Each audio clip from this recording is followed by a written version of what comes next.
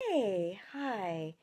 Well, it is nighty-night time, and it is the end of the day, and I'm actually doing one of my very favorite routines before bedtime, 30 minutes before bedtime, and that is to take my Apothocherry. That's right, tart terry juice.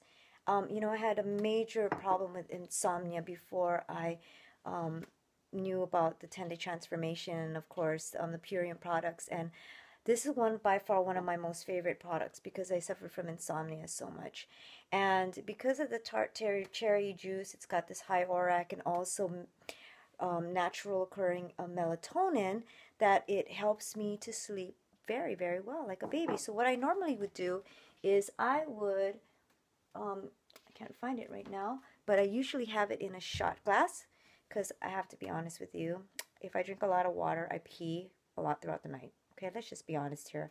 But I usually have it in a little shot glass, or if it's earlier in the evening, then I will fill my coffee cup up, but not with coffee, but with hot water and make kind of like this very nice, warm, soothing apothecary tea. So that's what I love to do with my apothecary. And whether I'm on the transformation or off the transformation, when I travel, we always have the apothecary with us so that I can sleep very, very well.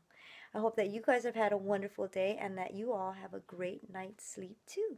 Aloha.